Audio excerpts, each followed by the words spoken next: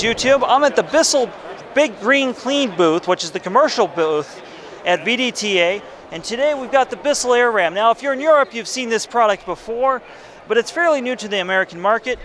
This is a quick broom with a swivel neck, and what's kind of cool about this is the weight is down low. It's not up high like a lot of machines, and it's very simple to operate.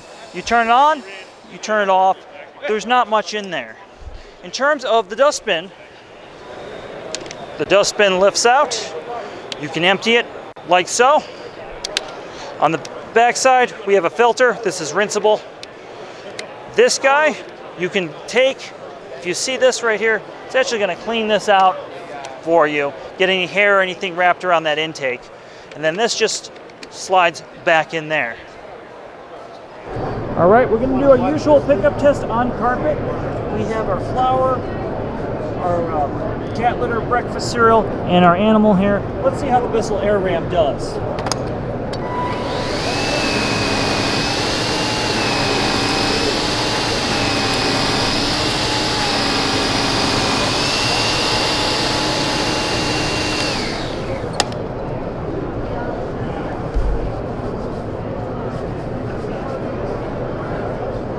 So a little bit of pet hair left behind.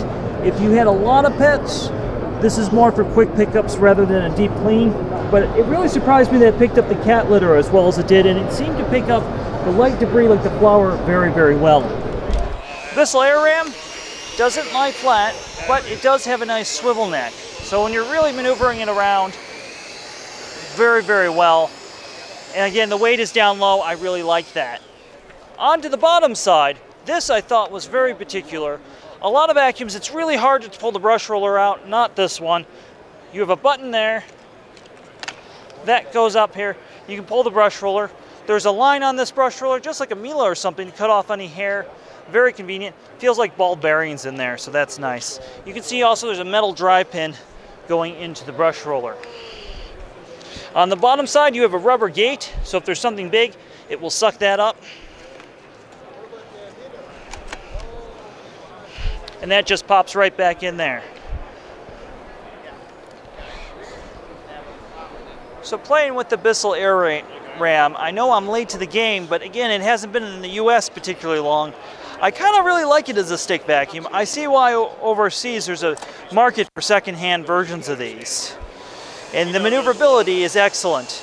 The other thing is the handle telescopes down very simply as well for storage. So I really like that as well.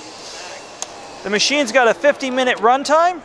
It also has a 2-year warranty, and it has an MSRP of under $250, so that's nice.